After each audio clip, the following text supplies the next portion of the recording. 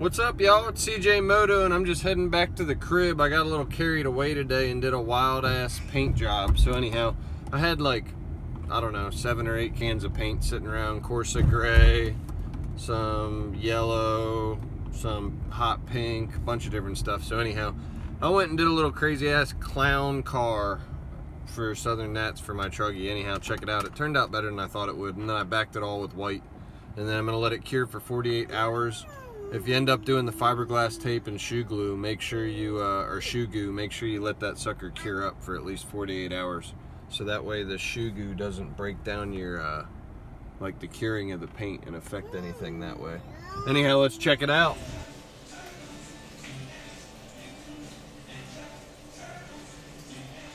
Oh, look at that.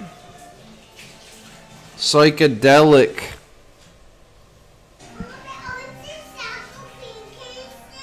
We're repping the AKA Phantom,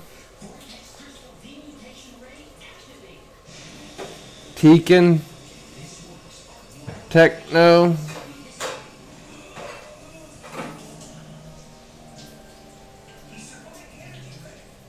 it's a 20-minute every paint in the inventory paint job. Here's the other side. All I got to do is give it 48 hours to cure,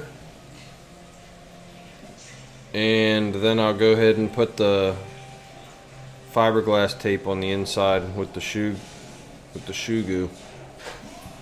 That Tekno body, like, I really definitely like LFR bodies for the buggy, but for the truggy, I think the Tekno body is probably the sickest. It's just nice and slender.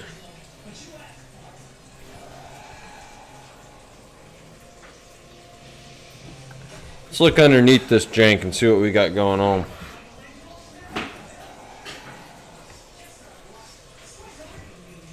We got the 2000 kV Gen 3 motor getting rocked by the RX-8 Gen 3 ESC. MKS 599 that's been through some shit. And over here we got a Phantom 5200 milliamp battery. But the ones I actually use for racing, the truggy, are these suckers up here. Just going through some testing, seeing which one has the best capacity on it. I'm discharging them all the way to 3.2, and then I'm going to recharge them, see what has the best capacity, and then I'll mark that with my silver Sharpie for Southern Nats.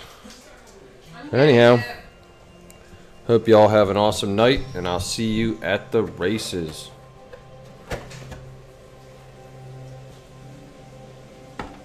Beautiful. Got the hot pink, Corsa gray, white, blue, green.